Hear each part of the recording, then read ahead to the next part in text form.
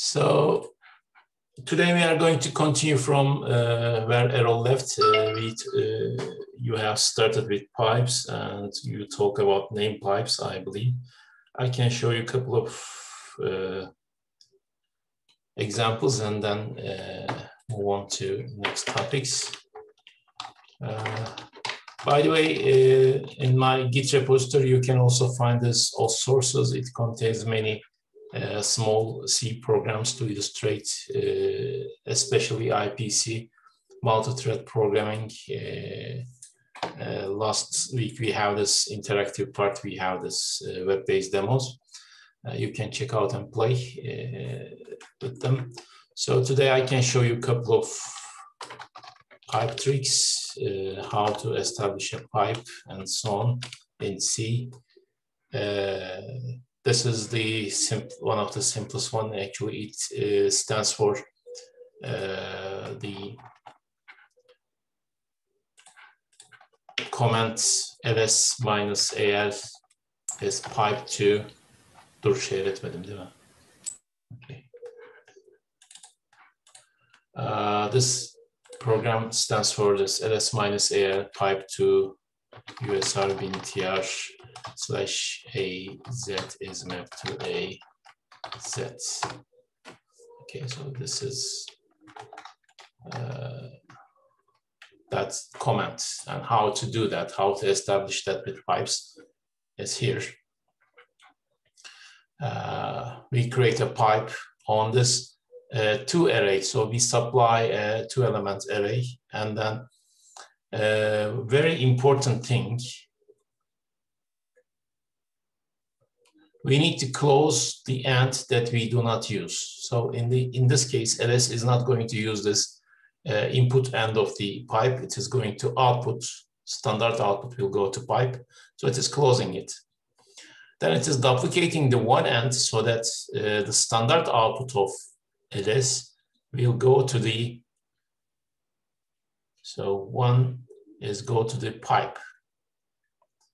So the pipe is a different file descriptor actually.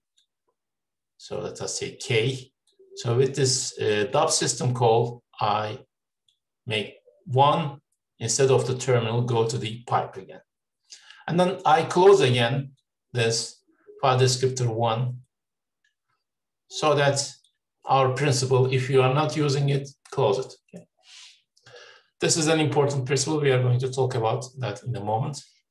Then I exec bin-ls. Last week we have seen that the exec system call will inherit the file descriptor table, so it doesn't change file descriptor table, so that ls output, ls doesn't know anything about the pipe.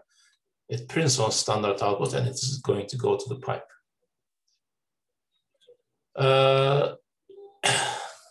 In the child end, because the fork is 0 here, we do the reverse operation. First thing, we are not using the output end, so we close it. Then I'm doing my standard input. 0 is coming from a terminal, but I'm going to duplicate it so that it is going to come from the pipe. Then I close this end. I just duplicated. Actually, there is a mistake here. Yes. Evet, yıl olmuş 2021. Hala mistake düzeltiyoruz burada. So this should be FD0. Okay. Then I exec, the same thing happens. Okay. So now, if I execute this code,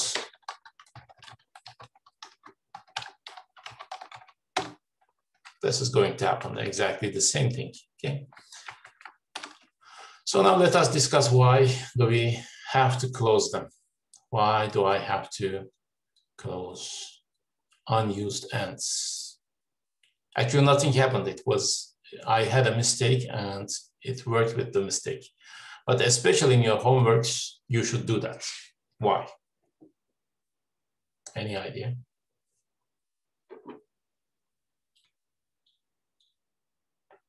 Nothing about file system. No, it's not related to file system.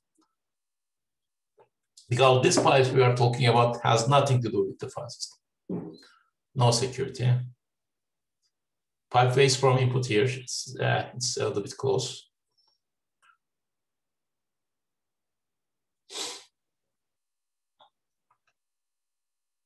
It is about the semantics of closing.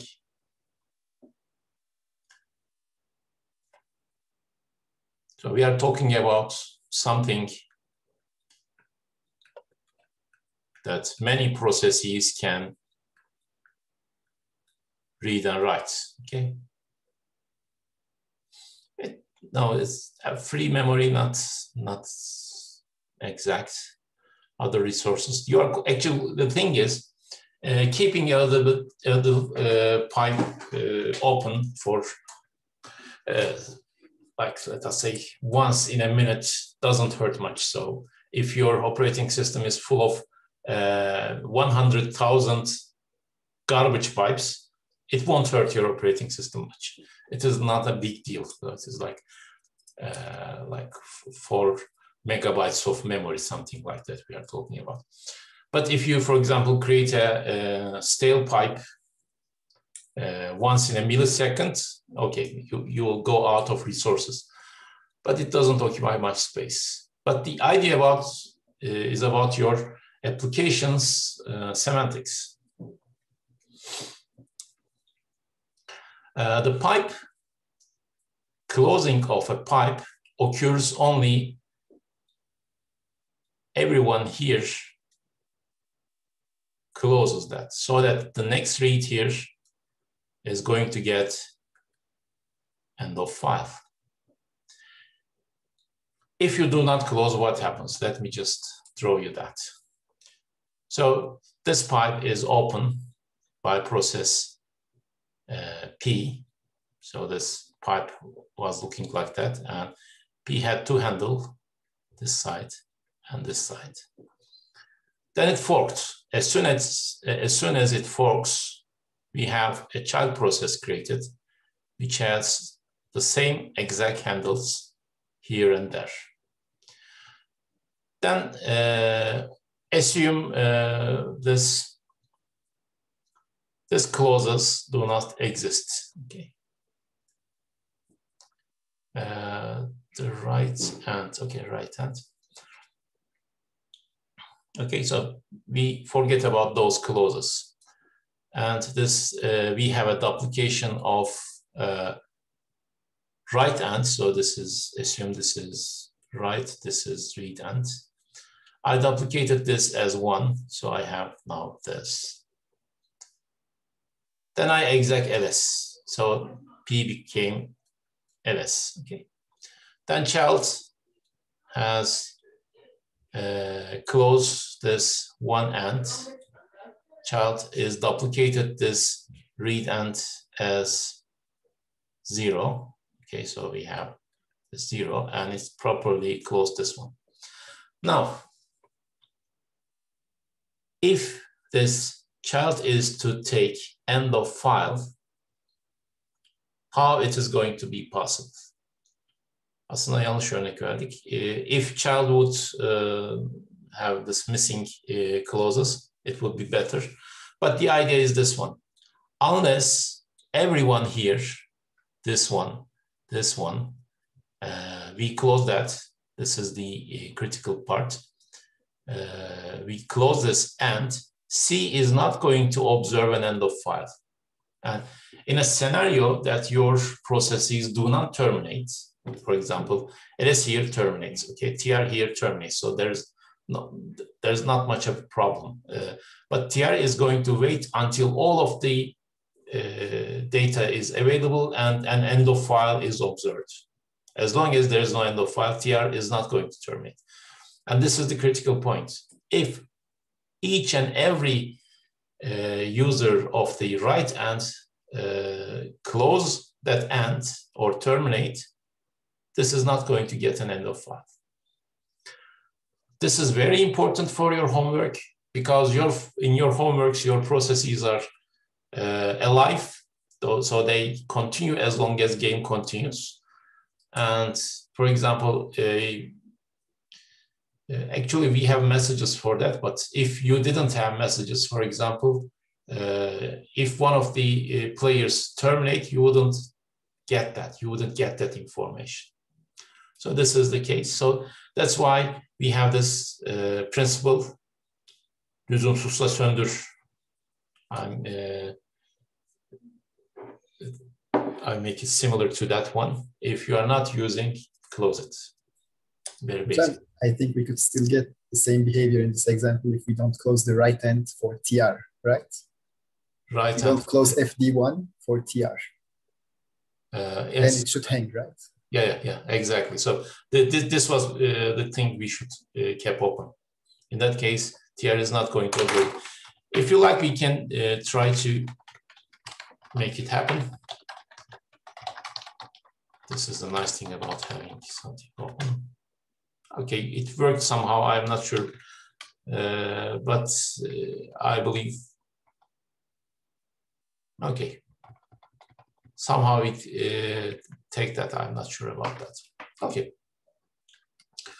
but in your homework you will see that if you have a living case without executing, keeping this. For example, instead of executing here, if you have this on a while loop, you read data, etc. If you have such a code, you would definitely observe that. Okay, so this is a very important thing I need to mention. So I have varieties of pipes here. This is one of the complicated examples. Here, I will not go over everything here. There are two pipes here. One pipe for communication of two processes. So this is like a master, this is a slave.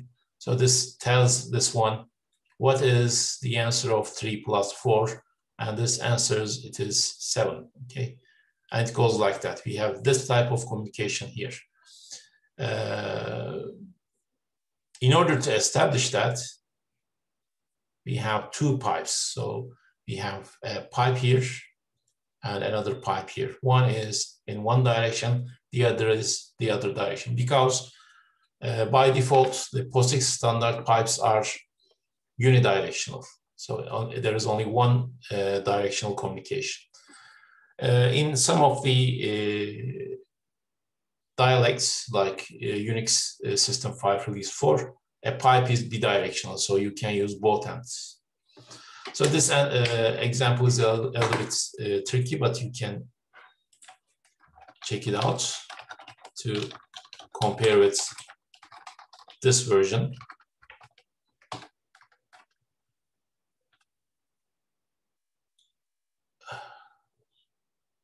Dorka, I'm going to answer you in a moment. So here, in sys5 release 4, we can use directly the pipe. In Linux, unfortunately, we don't have that, but we have a trick. So we are using this trick. This is actually a socket, but it works like a pipe. Rest of the code is almost identical. So we have this things, extra parameters, but the rest, the last parameter is the same, so that we can use that instead. And our code will be much more clearer, because this process is using the 0 end for reading and standard error. This process is using the 1 end for standard output and standard input. And this process is some calculator, so it is working without any trouble. So I can execute it here.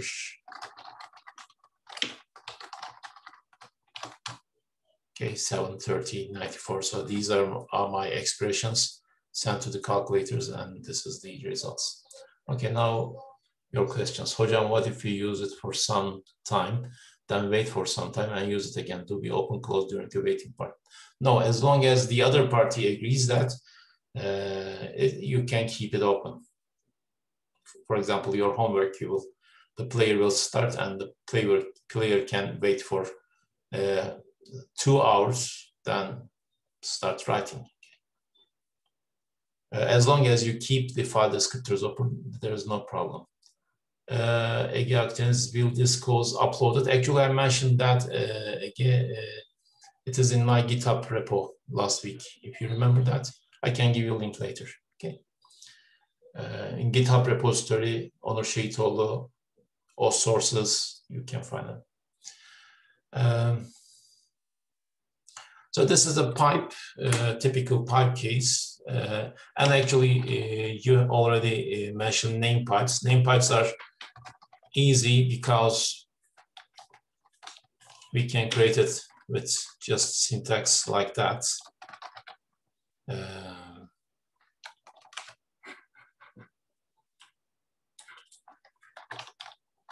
My pipe, let us call it. If you look into file system, you will see that it is marked as P, okay? Not R, not D, or not dash, not D, and so on, but it is P. It says it's a pipe, meaning that if you open this file, instead of making a hard disk backend or hard disk block, it reserves you a pipe, and it is called a name pipe. And the next process opening it is going to have an access it. So let us get this pipe. -n will put some line numbers. Other than that, it is not useful. And now I am going to write this pipe. And when I write it, it is going to, the other end will read it. And vice versa. Okay, I'm writing my pipe and I am going to read a line out of my pipe.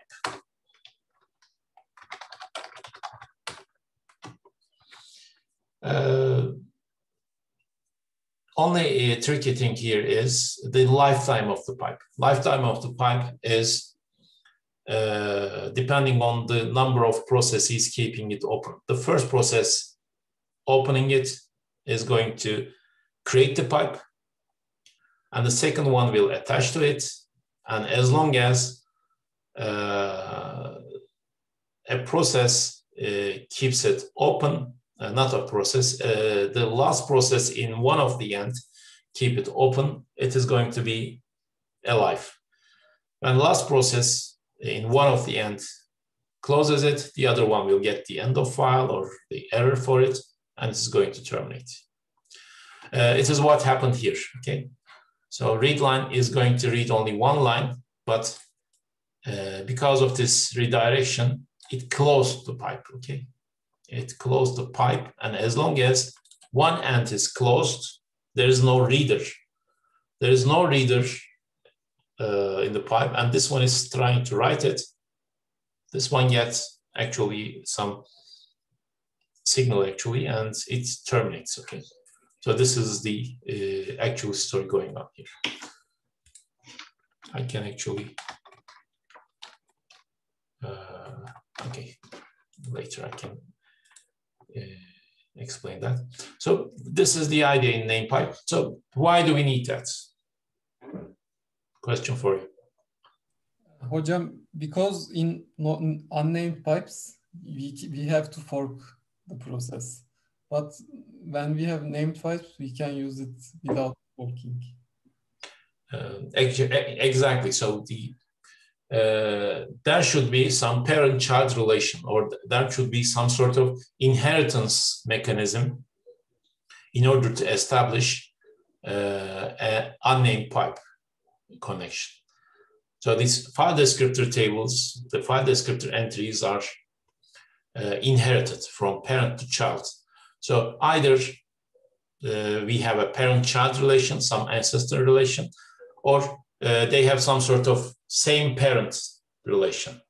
Okay, like in our first pipe example. Or no, I don't have that actually. So I can fork twice. So I have two children, I inherited same pipe, then I close it, and these children can move on in the same pipe. So we have some family relation in anonymous pipes. Why? Because they are anonymous. They don't have any information in the user space, but their file descriptor table entries. And it is quite anonymous information. You have 3. And 3 for this process is different than 3 in this other process, okay? So you cannot inherit the actual file structure behind it. And the mechanism they introduced, actually it is like late 70s, they introduced this name pipes, is because if we have some sort of communication, this is actually useful, especially when you are using temporary files. If you're coding and if you need some temporary file to write data so that the other process can read it, if you are doing that, consider doing that with name pipes. It will be much more practical. It is same. Is it same thing when we don't use named pipe instead? When we use ordinary files instead of named pipes? Not the same thing, but if you are only using for exchanging data, sequential read, sequential write, so one sequential writes, the other one sequential reads, it is exactly the same thing. So you will get almost same power. But if you are randomly accessing the file, it is another story. Pipes has one important restriction. So you cannot randomly access a pipe. There is no package boundary in the pipe. But the other one, you can go here, go back, and parse it in a randomly accessed manner, but not the pipe. Okay, so, I'm talking about one is writing, the other one is reading. If you have such a story, using name pipes will make sense. Okay. And there is no parent-child relation, of course.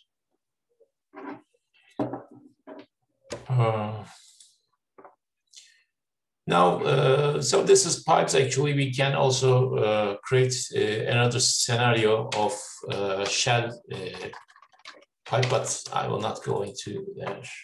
Let us move on. John, maybe before we go on about our previous examples where we expected TR to hang.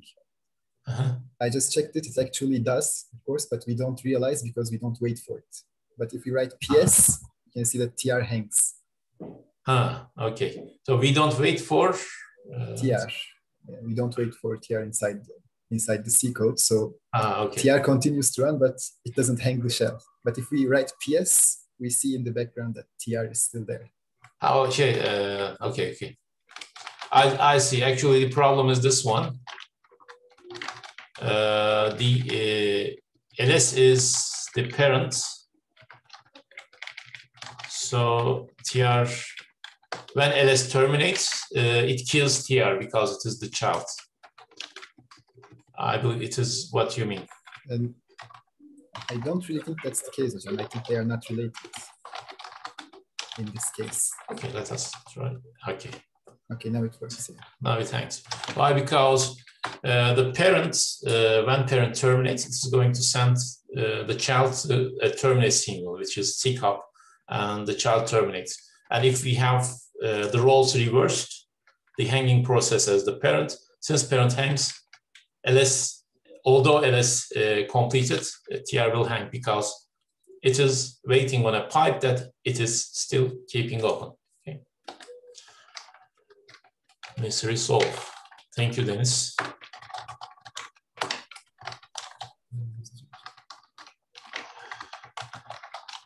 Actually, you can observe that with S-trace pipe. As you can see, the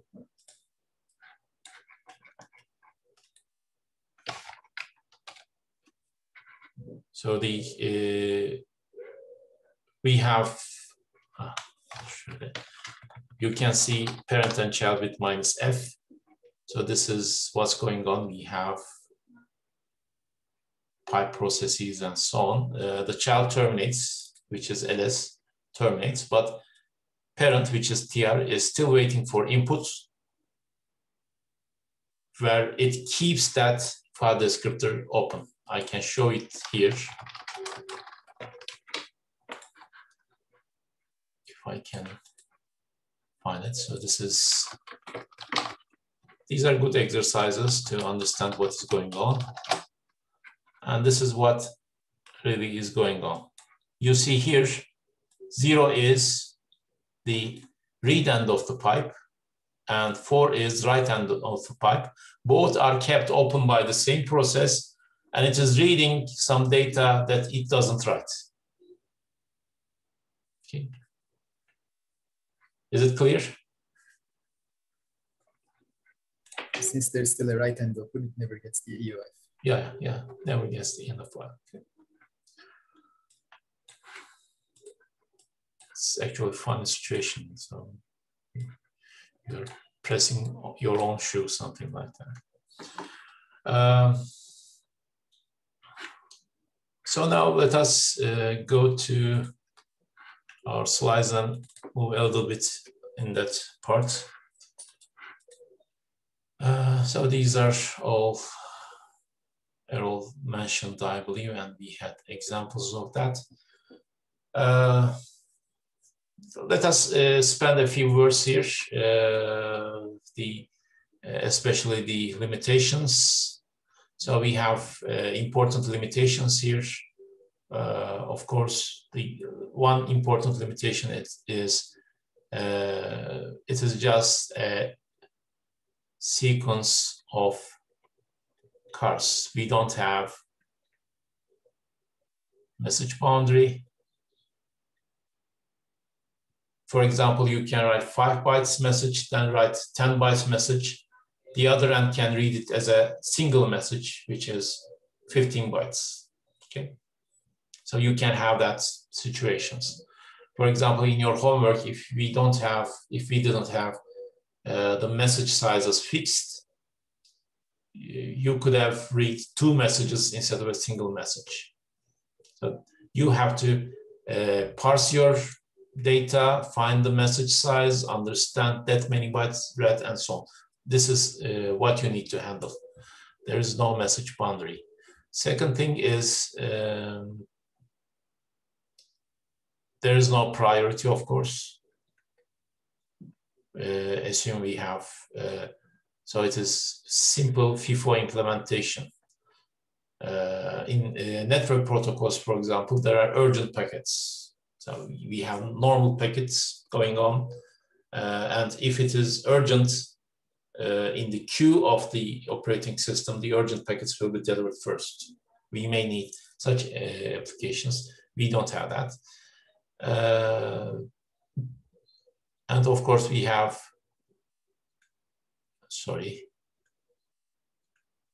named, we can still have this. In the unnamed case, we don't have this family restriction. And in the named case, we still have, we only have 1 session. So assume you are implementing a server on a name pipe. Someone writes, you serve it. Then someone else comes, you serve it. You cannot serve 2 processes using the same pipe. For each processes, you have to create a different session. So these are currently important limitations. That's why we have more complicated IPC tools like sockets or message queues. The implementation is in the kernel. So they are allocated in the kernel and served by the kernel. All reads and writes are actually carried out by the kernel. Now let us talk about signals. Actually, you are familiar with signals because this annoying zigzag or segmentation fault and so on, division by 0 and so on, I believe. Your early days of C programming will teach you about signals. The actual requirement for a signal is having this an analogy to hardware interrupts.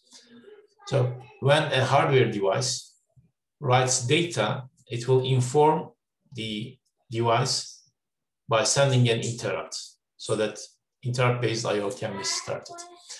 However, in the process world, we don't have that mechanism because processes do not wait for interrupts. When interrupt occurs, it is handled by kernel.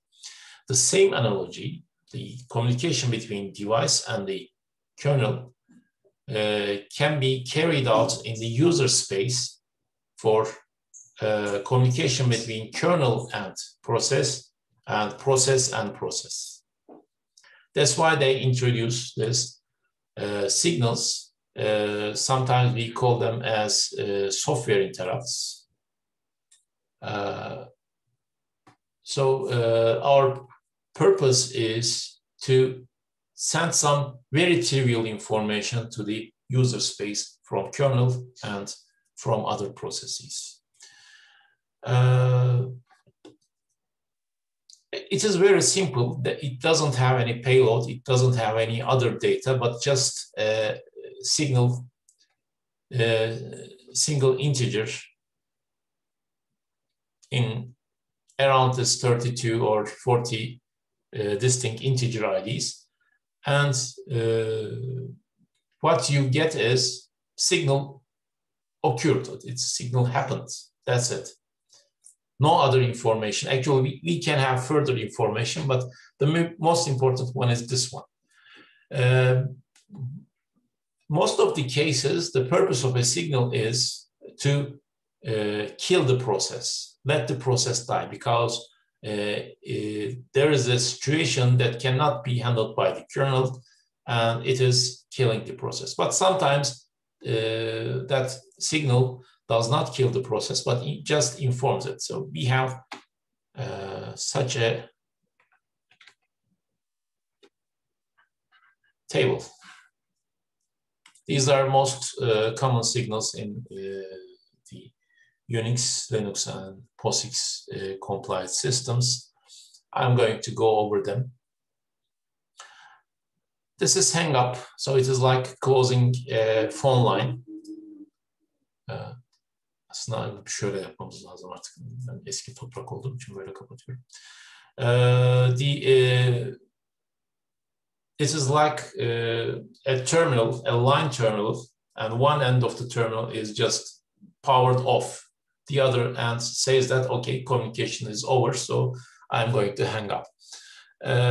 But the most important usage is about the parent to child. So by default, when parent process dies, it sends hop signals, hang up signals to the child. So the child will know that parent does not exist, so it can also terminate. We have two keyboard generated. So this is about kernel generated. This is about keyboard generated events.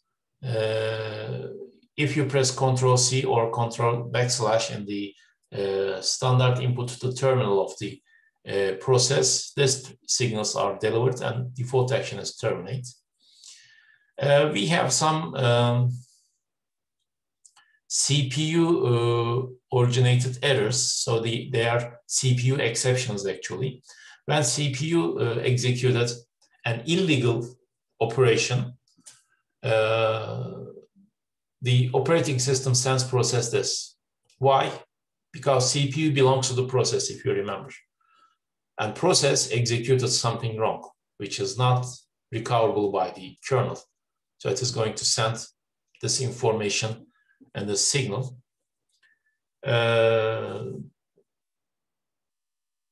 This is about illegal instruction. So in your instruction set, in your instruction register, there is a value which doesn't correspond to a machine instruction, illegal instruction. The other one is floating point exception, division by 0, etc. is here. Bir de sigbas olacaktı. Sigbas'ı burada yazmamışız. Şuraya sigbas sıkıştırayım. Sigbas is about illegal address in the address bus. So that by hardware, that address does not exist.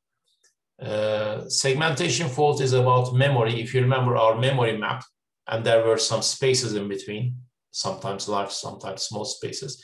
If you hit those spaces, you will get segmentation fault. Also, trying to access a read-only area, read-write, or execute a non-executable area, you will get this one.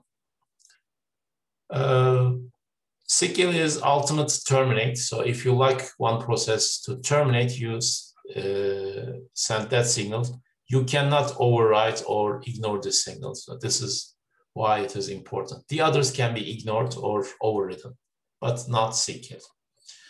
CEng pipe is a special case. So you have a pipe and no one is reading it. Everyone closed this end, but you still keep the right end and you try to write this end. So this data is not going anywhere. Since this is the only accessible file descriptor, here is this read end, and everyone closed that. No one has an access to that end. So you are writing to nowhere. So you are just like hitting a wall, okay? So this I think we got this one, or it was this one back when we were reading the line from the named pipe, right? Because we were actually trying to write the whole manual, but the reader read a line, and then Menelaus was still trying to write to an empty pipe, so it got CEng pipe and it terminated. Yeah, exactly. This mon-ls written to name pipe, the other one closed, so he actually received that. You can try that in strace as well. This signal also terminates. As you can see, most of them terminates basically. CEng alarm is user-based timer. You can use alarm signal call, or if you like, this is in resolution of seconds. This is in microseconds. This signal is sent to you. So it is user requests that to happen, and kernel waits for that period and send that signal. Okay, it is very useful when you need something like timeout, for example, or you have some clock-like application. 15 seconds later, warn me kind of application, or timeout.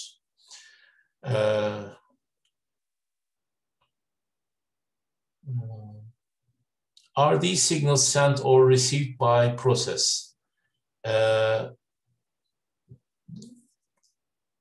This is by kernel plus CPU. Let me say, CEng pipe is by kernel. Actually, most of them are by kernels. There is actually two resources. Actually, there is only one resource, which is kernel, by the way. But some of them are triggered by, so kernel delivers the signal in all of the cases. But some of them are triggered by CPU. Some of them are triggered by terminal process. Some of them are triggered by a special system called kill. And another one is alarm. All of them handled by kernel and actually executed by kernel, but the origin differs, okay? For example, this one is an interrupt actually, division by 0, or page fault. Actually, hardware interrupts handled by kernel, sent to the process. This is an I/O interrupt. I/O interrupt, kernel signal. Internal timing events handled by kernel signal. A system call by other process, kernel signal. Okay. This is how it is, how they are triggered. Okay.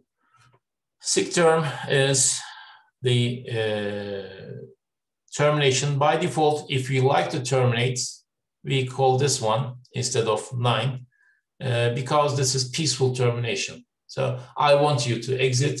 Please tidy up everything close files, write your temporary files, flush your memory somewhere, what if you like, then terminate. So this is kindly asking process to terminate. This one is just killing it. So this is like a murder. This is like kötü olan bir şey oldu, boş ver. Okay, the next one is sick child, and we hit someone which is ignored. So they do not, this signal doesn't kill the process, doesn't terminate the process. It is ignored by default. If any of the child is stopped or terminated, you will get this. So you can handle this for wait handle. If you remember, if you don't wait for a process, it will remain zombie. You can use this, for example, to get that. Or in the homeworks, players terminated. You can understand from this. Is the process kill following process kernel signal?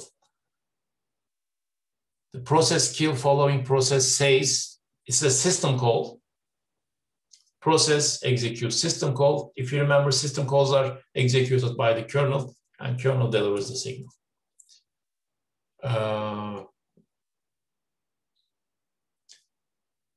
Sick stop is a special case. Sick stop and sick count are special cases. They freeze the process.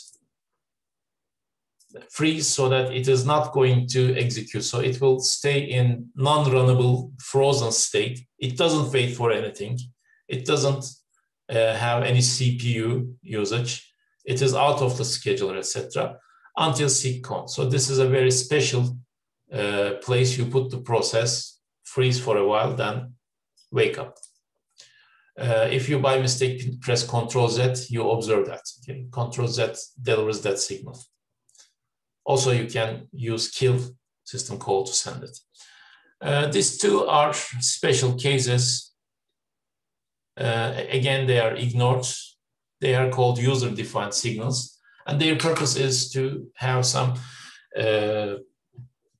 application flexibility to user. For example, you can do this. You have a running software, 7 days, 24 hours. You send SIG USR1 to increase verbosity of the application. So you will have more logs, more detailed logs. And then you send SIG USR2 to decrement it. In this way, a live program can be controlled.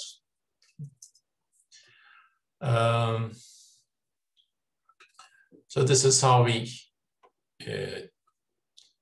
control externally by software. One example is the DD utility.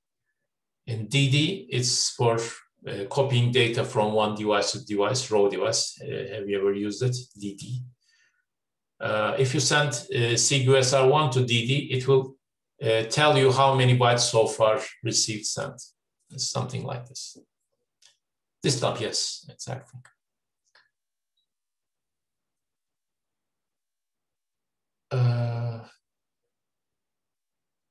Now,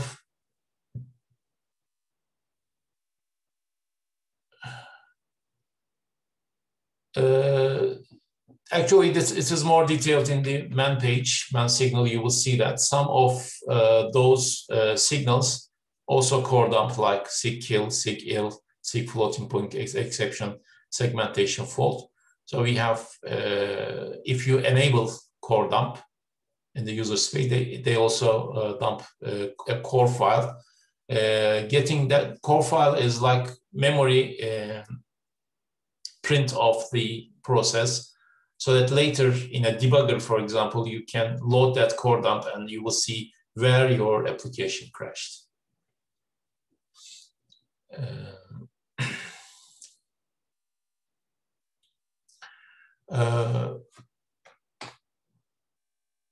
So actually we are behind what I had so far, but okay, in the last 5 minutes, I'm going to have a quiz. I prepared one. Actually,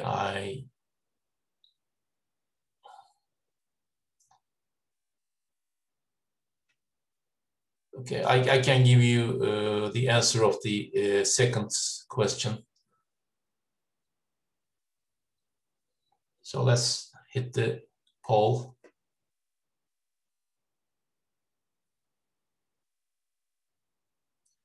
You don't know the answer of the second question yet, so I'm going to give it to you.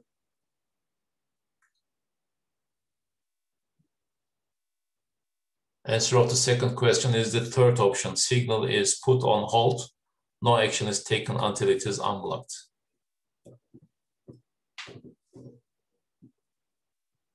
Birisi doğru cevabı bastı bile. First question can have multiple choices, and it says does not cause a signal. Does not.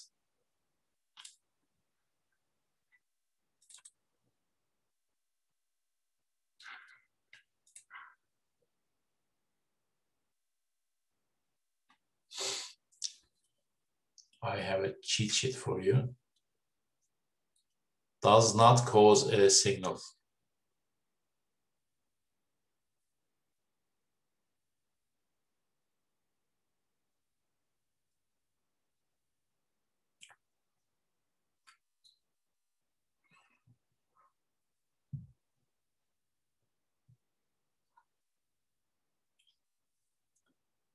Second question answer is the third one. Signal is put on hold.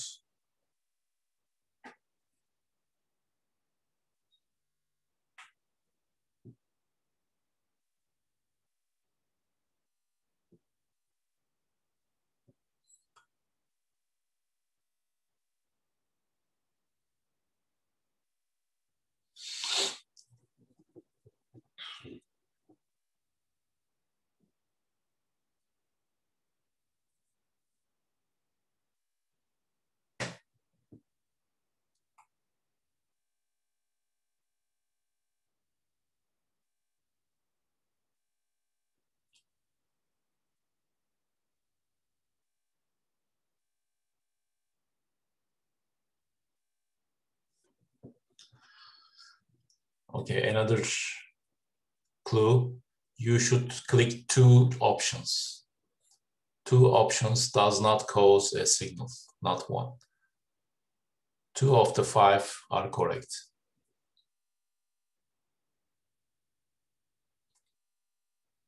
You have 2 minutes.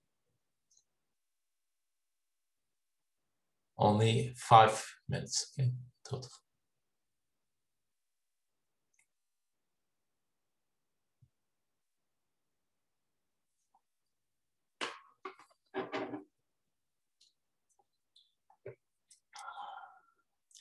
Okay, one of the correct answers, you found it, but one of them is surprisingly low.